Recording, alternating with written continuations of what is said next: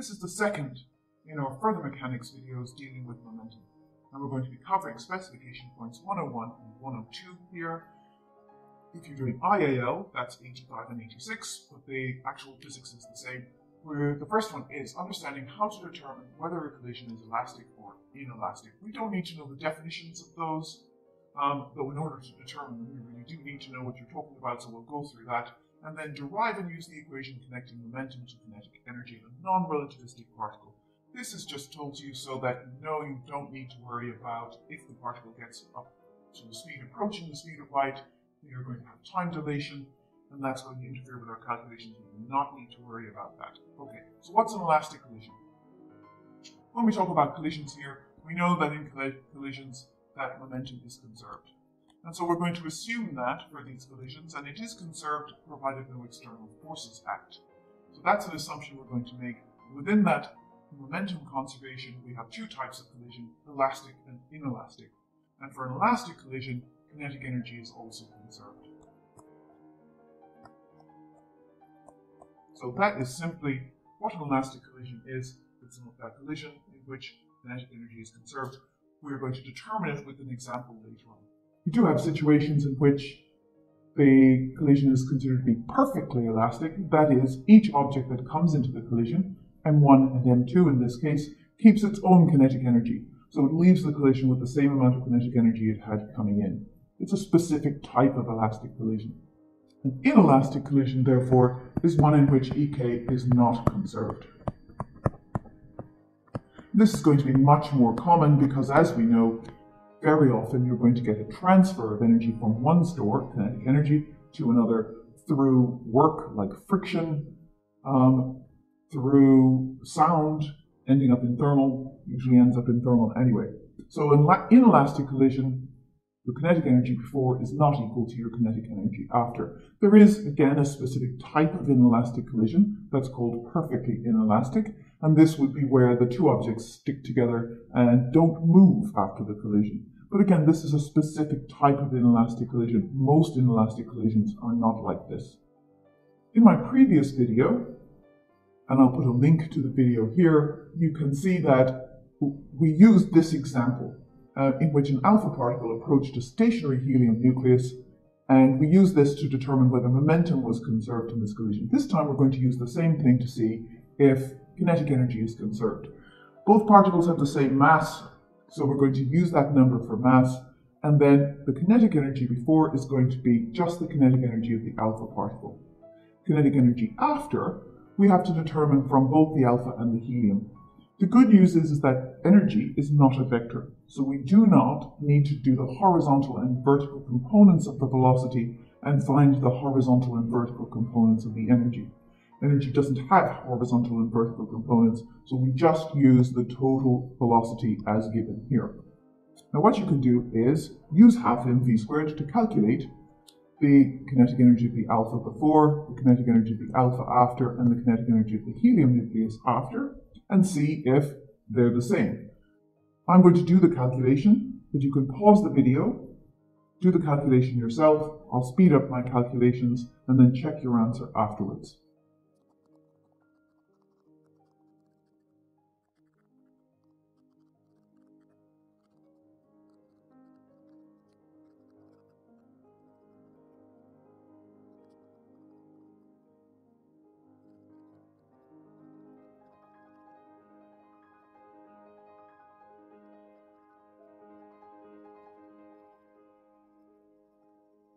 Okay, now that we've done the calculations, let's check the before and after. We have 7.48 times 10 to the minus 13 before and 7.49 times 10 to the minus 13 after.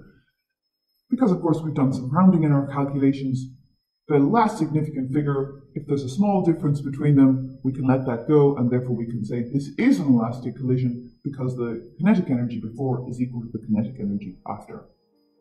One point to note is, and examiners often comment on this, a lot of students will write down the square when they're showing they're working in their calculation and then forget to square it when it comes to using their calculator.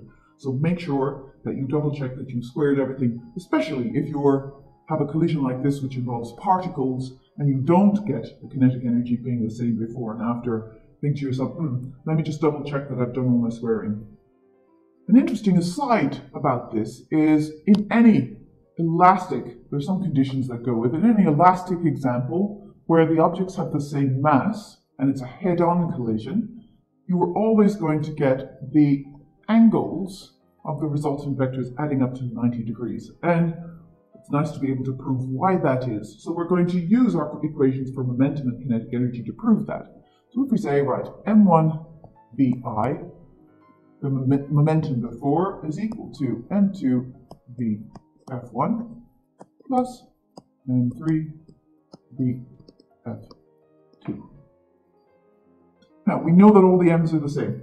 So we know that those are going to cancel out and that the initial velocity is equal to the sum of the final velocities. If we were to draw this as a vector diagram, we would say, all right, those are our final velocities there, vf1 and vf2, and that is our initial velocity. What we're trying to prove is that this not very well drawn angle is 90 degrees. And how are we going to do that? We are going to use our kinetic energy equations to do that. So if we say, okay, Ek I, the initial kinetic energy, we know is equal to Ek F1 plus Ek F2. Because we've been told this is an elastic collision, we know that the kinetic energy is conserved. Now, if we substitute in for this,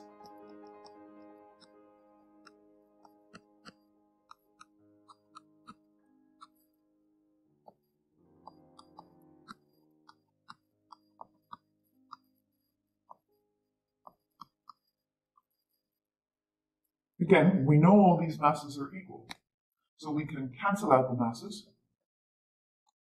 because that's one of the conditions for which this is true, and also, of course, we can cancel out the halves.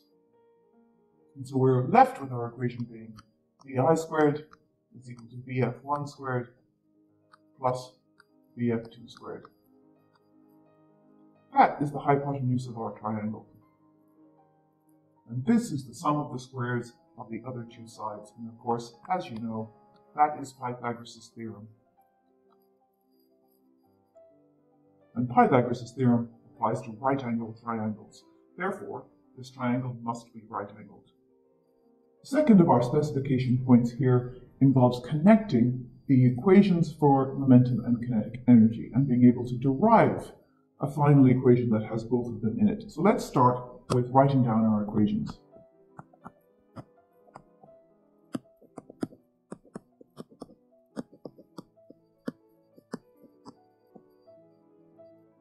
The first step in this derivation is to square your momentum equation.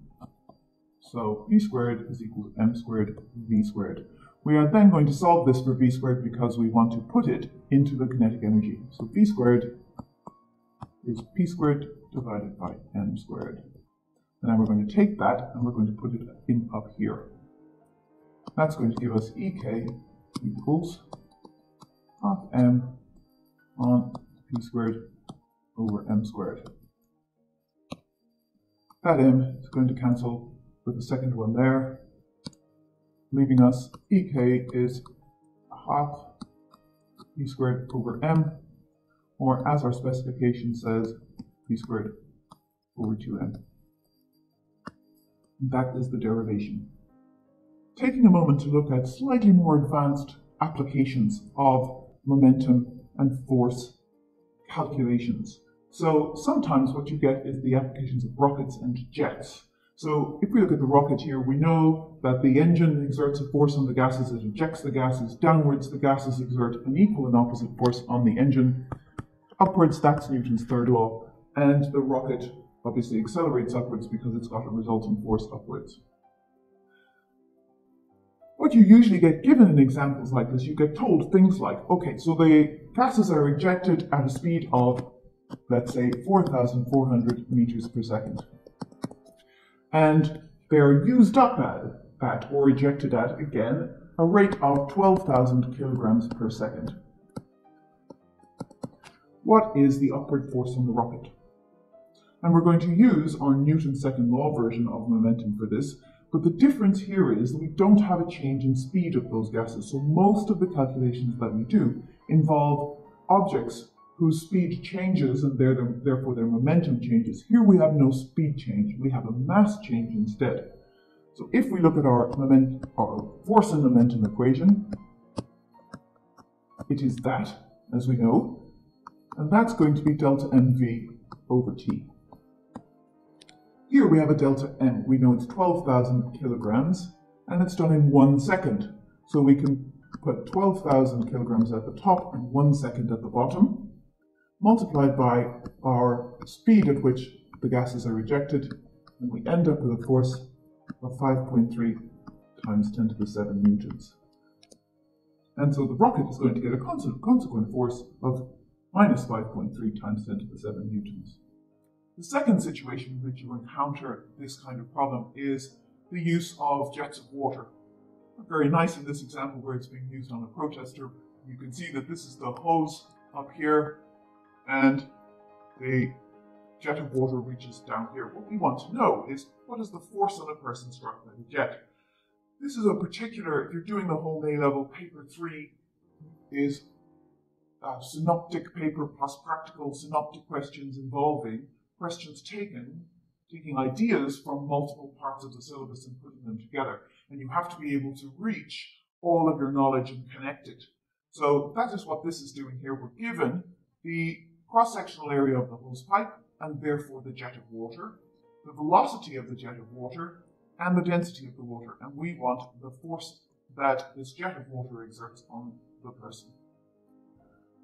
Okay, again, we look back at our momentum equation, and we'll say F is equal to change in momentum over time.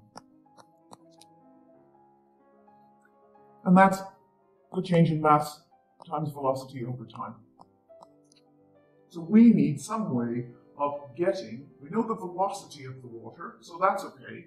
We need some way of getting the mass of the water that is ejected over time. We know that density is equal to mass over volume. So therefore, mass is equal to density times volume. Okay, so we could put that into our equation and say that would be the delta density times volume times V over T. Now we're getting closer because we do have the cross-sectional area of the jet.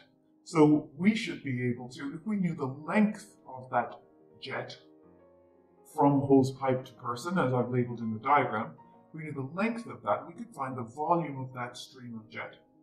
We do know the length of it because we know that it moves at a velocity of 20 meters in 1 second. So if we were to take a 1 second version of this jet, then we know it's 20 meters long. So we can say volume is equal to area times the distance, or volume over time, which is what we're after for our momentum equation. Volume over time is area times distance over time, which of course we know is velocity. So therefore volume over time is going to be area times velocity. So now we go back to our momentum equation and we say, right, we can now substitute for V over T here, area times velocity. So we're going to end up with density times area times velocity again, which is density area velocity squared. Now this is not an equation that is given to you in the data book. It is not an equation that you need to be able to know. But what is required at A-level, and has come up a lot in previous papers, recent papers, you need to be able to derive additional equations that might be given to you, like this, from your knowledge across the specification. So this just provides you with good practice in being able to connect all these things together.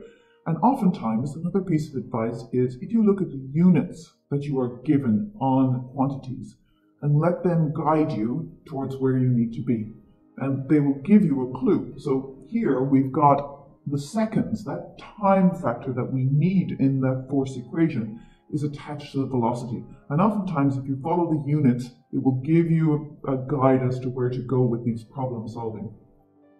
Now that we have our equation, let's just substitute our values from here in. So our force is going to be 1,000 kilograms per meter cubed times 2 times 10 to the minus 4 meters squared, because it has to be in meters squared. 1 centimeter is times 10 to the minus 2 meters, and therefore 1 centimeter squared is times 10 to the minus 4 meters squared, times our velocity squared, giving us a force of 80 newtons. That concludes the momentum section of our further mechanics. I'm going to do a couple of videos on the core practicals that go along with it and connect those into the practical skills that you need. You will find those in the channel, Working as a Physicist. And please do go along. I will label them Core Practical 9 and 10, which are the 2 core practicals that you need to be able to use in further mechanics for this section.